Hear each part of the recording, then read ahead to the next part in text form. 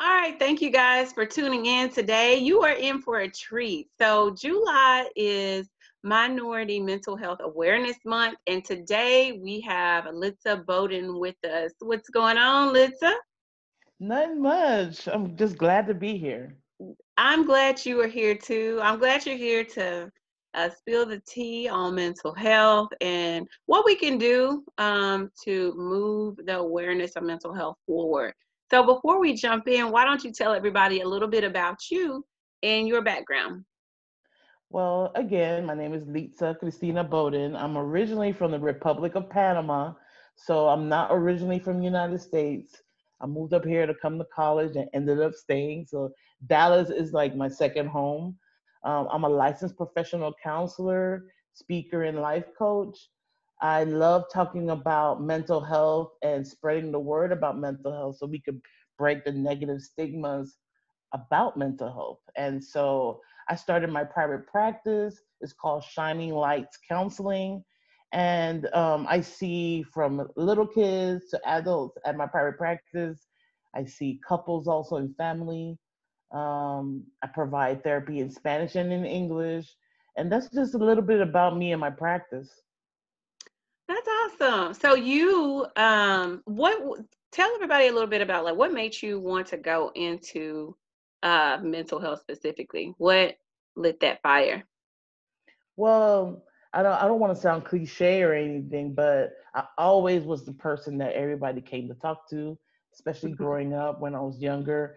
But also, I went through a lot of trauma growing up, especially growing up in Panama with the invasion and also a lot of, social injustice that was going on in Panama. Hmm. And then to add on a lot of trauma that I went through with witnessing the domestic violence that was going on between my parents. So I always felt like there was not enough help for kids like me. And that people like me and needed that help and that support. So that's kind of what drew me into getting into mental health.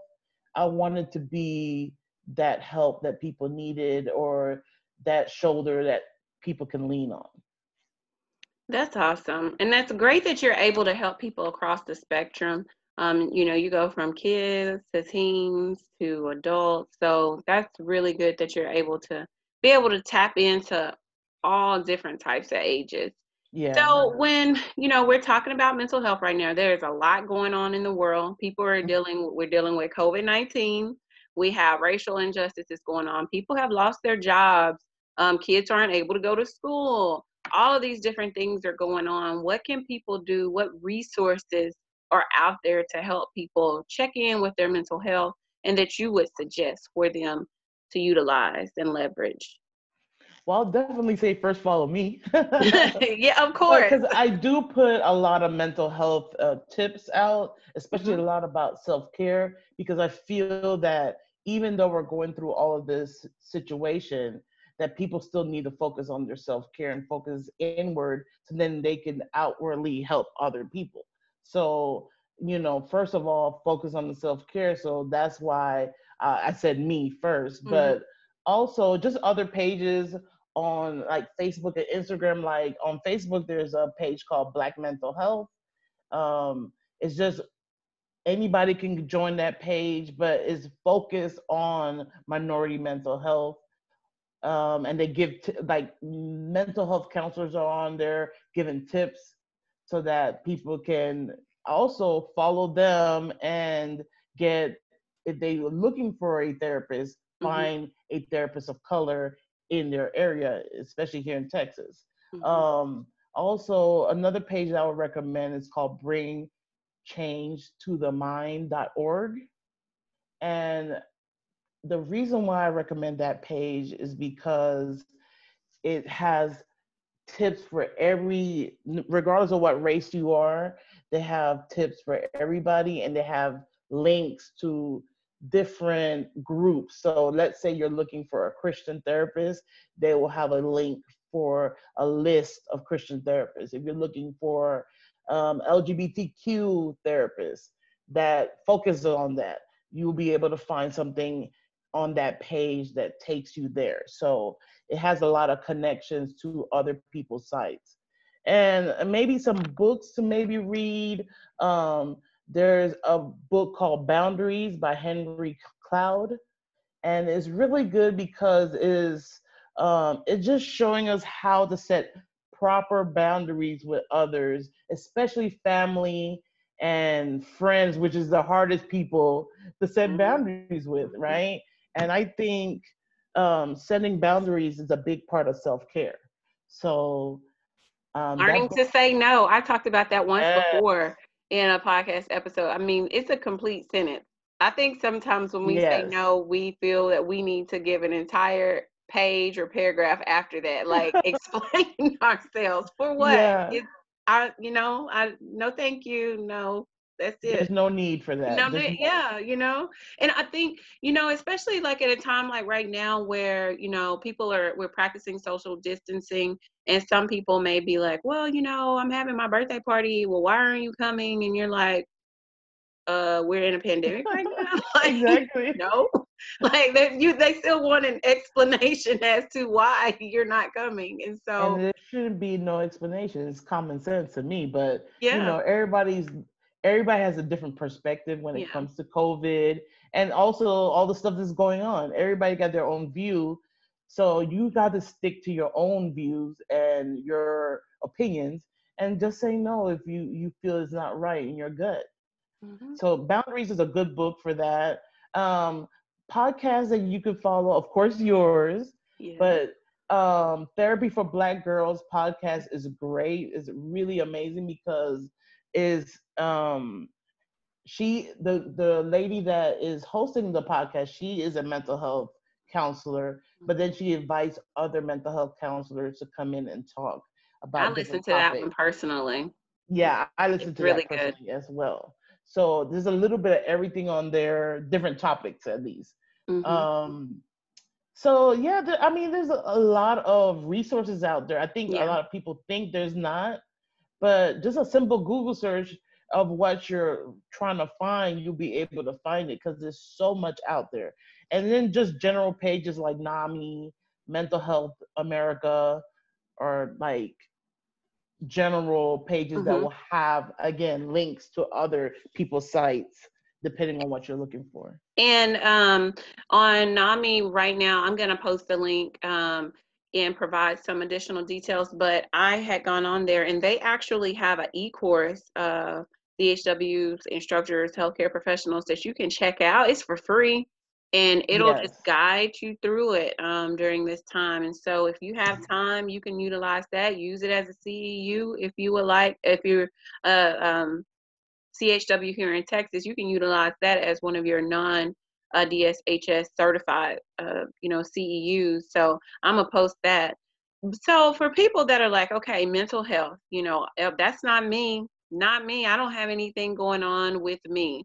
How would you describe what is mental health? What is that? If someone is thinking, well, maybe, or they feel like maybe not, could you describe what is that?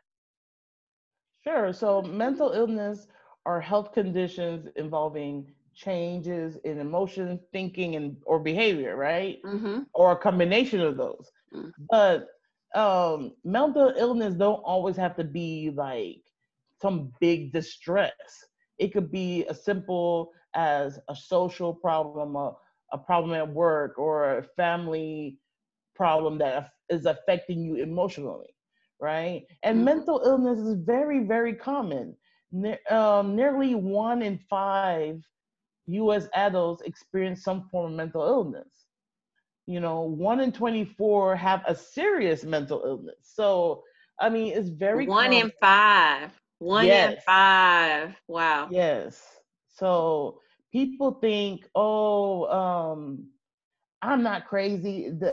It doesn't have to. I think we see movies and Yeah. we see shows and we see the extremes of mental illness when it's not even like that. Mhm. A lot of mental illness is just people that are people that have mental illness are walking around you every day. You will never know. Every day. Every Yes. day. I mean, depression, anxiety, I've been there, you know. I've Yeah. been there. Yeah, I've been there. And so I Me think too. that the best thing you can do is seek counseling. I went through counseling right around the time when my father had passed away. I mean, I was depressed. I isolated myself. I went through all of that. And so I tell people, you know, you can dip into a state that you do not want to go into. And so you have to reach out to people, reach out to resources, and you'll eventually, you know, work yourself back, Hmm. and and And and you know, get better. And I think a so, lot of people feel that, oh, I just need to talk to a friend, but a yeah. friend is not going to be unbiased. A friend Mhm. is not going to be, they know your history and all that. So they already have a formulated opinion about you, and they're going to say how they feel. A therapist now is unbiased, and they're able to help you and give you the tips you need to get through the situation. So, I mean, you need both. Don't get me Mhm. wrong. You still need social support, but a lot of people think that they just need to rely on their friends, and that's not fair to your friends either. Yeah. Putting that weight on your friendships. So, can you explain a little bit about why are people hesitant to go seek counseling? Why? What are some reasons that people don't usually go? Ooh, there's a lot of reasons. But And I ask well, that, the reason I ask you that is because somebody may be listening right now and that's them. They're kind of on the mhm. edge. Maybe I do, maybe I don't. And then giving them the tools and giving them the reason behind why they really should take that next step. Yeah. Well, I think a lot of people do the finances. They feel that, okay, I don't want to spend this money on my mental health. I'd rather use it for something else when your mental health is so important. Also, lack of representation. A lot of people feel like if I can't go see a therapist, it's gonna fully understand me. If I'm a Mhm. minority, I want the therapist to understand where I'm coming from in that sense. And there is a lack in different cultures, therapists in different cultures, and I'm not just talking about race. I'm also talking about just in beliefs, Mhm. in LGBTQ ideals, all those type of things. There is a lack, unfortunately, but the good thing is that now they're trying to improve on the on cultural competent therapists. So they're trying to train therapists that are like, for example, even though I am a minority, I'm a woman, I'm Hispanic and also African descent. That still doesn't mean I cover every single culture. For Yeah. example, I'm heterosexual, so I have to um, educate myself on Mhm. LGBTQI issues so then I could be competent to be able to see them Mhm. in my practice. So that'll be a perfect example. Just because you're a minority doesn't mean you will understand everything that's going on. Mhm. So as a therapist, we need to keep up our education and make sure we're really um, able to see the people that we're seeing. Another reason why somebody might not want to see a therapist is because they feel that they're weak if they're going to see a therapist. Like, oh, well, my parents went through this, that, and the other, and they didn't need a therapist. Oh yeah. I've You heard know, they that before, yeah. always, I've heard that so many times, and that just because you see your parents going through that and they had to put up with it doesn't mean that didn't affect their mental health. There's a difference. I think the previous generations were good at covering up their Mhm. emotions because they had to. Mhm. Mhm. And now we have the opportunity to really take care of ourselves, and we should use that opportunity now. And I think eventually you want to break the cycle. You want to be That able to too. face those things head on, that may have been traumatic for you, and you want, and then if you have a family, you don't want that to carry on. You don't want your kids to then think that it's okay for this, that this is normal when it's not, and teaching them how to talk through that and communicate through that, and you yourself learning along the way. I think sometimes that's where we, you know, we bump heads with Yeah, friends or yeah. family when you start talking about those things that you put 2 tons of sugar on, you've sugar coated everything. And now it's like, you know what? No, these are my boundaries, like you said earlier, and I'm trying to go in a new direction. So thank you for bringing that up. Yeah, and I think another big issue, especially in the communities of color, is just it's just taboo. It's just Mhm. like, that's I've heard a lot. That's a white people thing, Mhm. or we don't go through that in Mhm. our community. Yes, we do. Mhm. Mental illness doesn't care who you are. That's right. And I think socioeconomical challenges. I mean, there's so much to dive in. I mean, also the history, especially with minorities, the history of us in the healthcare system, Mhm. all the stuff that were done to us, as like the Tuskegee situation, things Mhm. like that. Um, we kind of don't trust the healthcare system. So that's another barrier that I would say comes into mind. And then not having the money and not having the education on what is mental health also affects our communities, because I think the first thing that comes to mind is they're going to lock me up and call me crazy, and it's going to affect my life than benefiting it, when that's not the case. Um, I mean, it has to be something real extreme for somebody to be put in a mental institute. All right. It has to be like a really bad mental health issue. And as an adult, you have the choice to stay in there or not. You don't have to stay in any place that you don't want to. It's not like they're gonna lock you up for life, like it's jail or something. Mhm. Yeah. So, what is some advice you would give us as healthcare professionals, a CHW, working in the community with people, all different types of people, when working with a challenging client in the mental health space? So, maybe they come in and they're closed off, they don't want to share what's going on. You're trying to help them, provide them resources. What are some tips and tools to help navigate conversation with someone that has mental health issues going on? Well, it just depends, because some people are just not ready for therapy or not open to it. And you, as a therapist, you need to decipher, okay, is this client ready for therapy? Is it they might need somebody else instead of me? Or if I just need to build a rapport with this person. So it just depends on the person and the situation, because sometimes I might not be the right person, the right therapist for this person, but I might know somebody else that is very proficient in whatever the situation is, and might be able to help this person.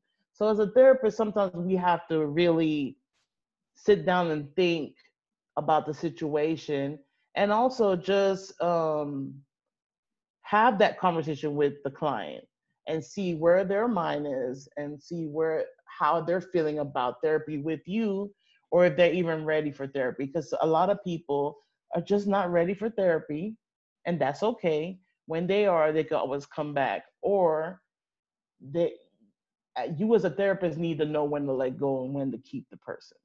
Ooh, that's say that again. Well, Because CHWs, we build relationships. Relationship building is one of the biggest components, I think. You start working with people in the community and you see them all the time. And once again, boundaries, you have to lay those early so that lines hmm aren't crossed. Definition of a CHW is a trusted member of the community. And so you may see them quite often, but you have to have those boundaries in place to where it's like, okay, Now we're getting into, like you said earlier, um, some areas in which you already know this person, so you kind of have like a picture of them in your head. And Yeah, so I think that's the important. You got to know when to hand them off to someone else that may be able to better serve them. And we can't help the world. That's easy to do, to want to exactly. do, is to help the world, but sometimes Yeah, people may not just be ready. and that's fine to have that mindset of I want to help the world, Yeah. but you have to also be realistic. And some people you might just open up a little window, and then the next person that sees them opens up the actual full door, right? And you have to be okay with that.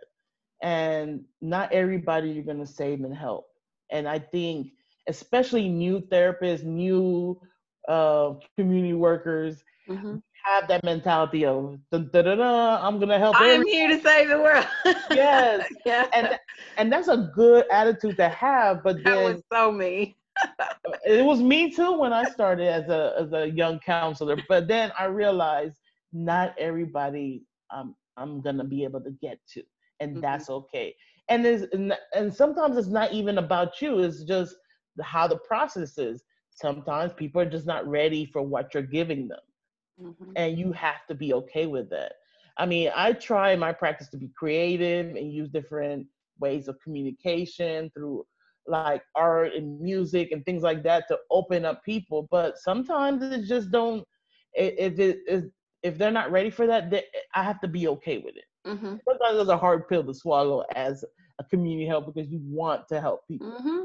and you see the potential in people. But again, you have to let that go.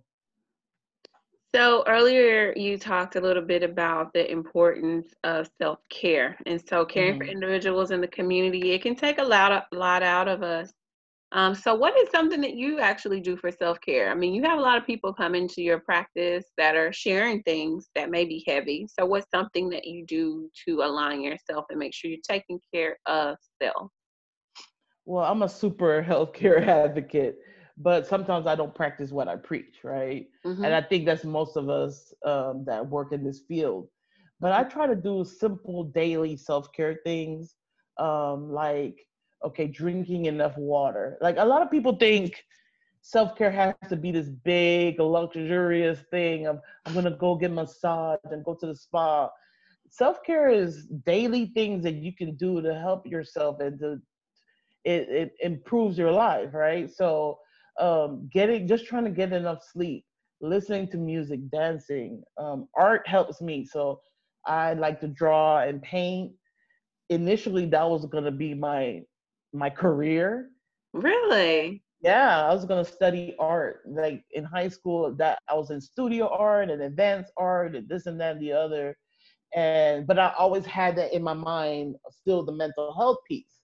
So then I decided to change routes and go through the mental health side of things, and I implement art in Yeah, that's my cool. therapy That's cool. session. So that's how I still use it. I'm not an art therapist though. Let me make sure and say that because it's a big difference. A lot of people might think that, but art therapists have to go through their own like certifications and things like Okay. that. So I do not consider myself an art therapist, but I use art in therapy. So there's the difference. You're like, um, no, don't say I said that.